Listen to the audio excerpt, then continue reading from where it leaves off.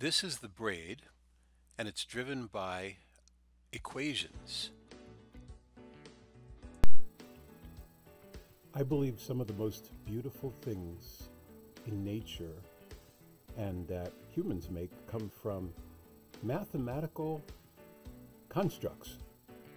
And so I wanted to do a braid. I wanted to make the model of a braid in NX. And so I started thinking about the math that drives it. And when I looked at it, when I look at a top view, it would appear that what I have is three sinusoids that are out of phase by 120 degrees. So I could start with one that looks like this. That's one period. You keep going for as many periods as I want.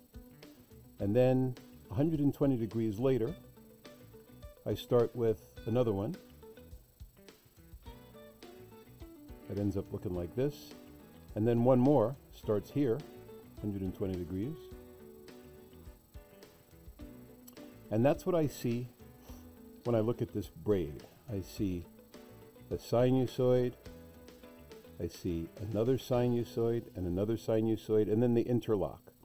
So my theory is that if I represent three sinusoids from a let's call it a downward facing view.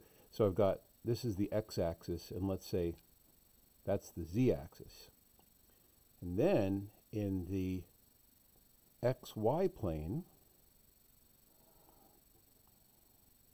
this is y, I have another set of sinusoids, but I've got to be careful because from here to there is one period. And when I look at a side view, it seems like you have up, down, up, down, up, down a lot faster. And my theory is that these sinusoids are the same. There's three sinusoids that are out of phase by 120 degrees, but they are going twice as fast. So they look like this. There's one, two, one,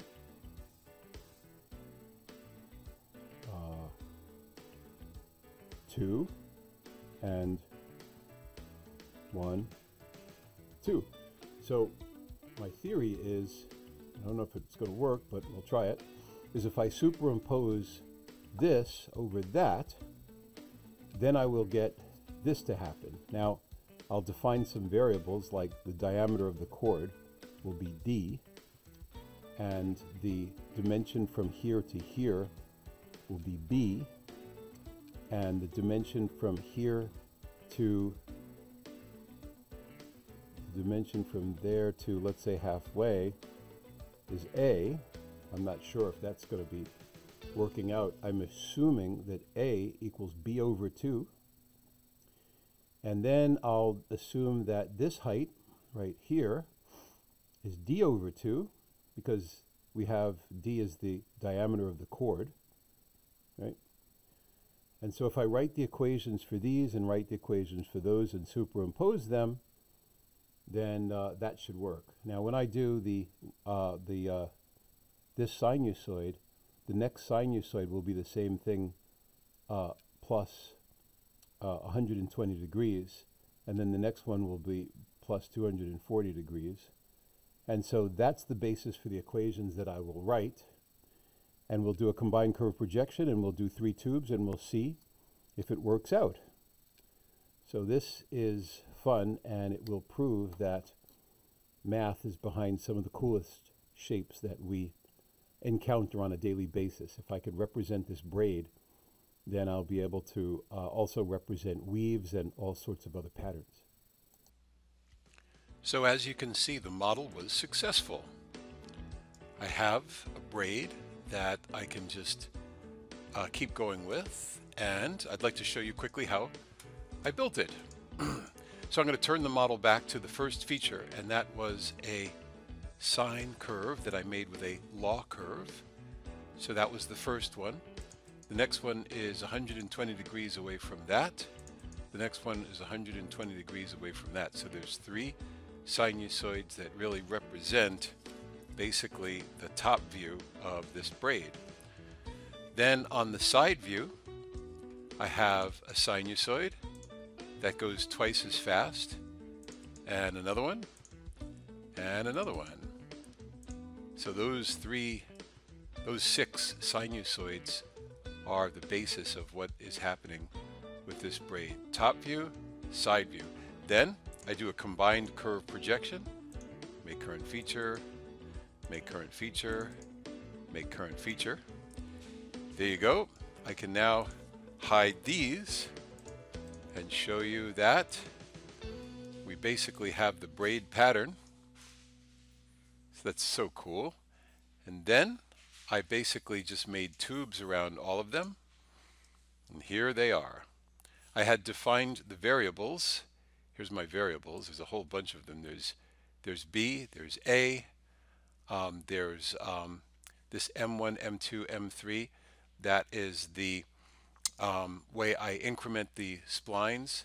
This E is a dimension that I use to change the phase of the splines.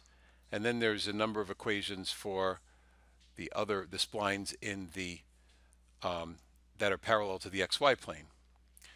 So there we go. And then finally I patterned the whole thing so that I get as many of these things as I want.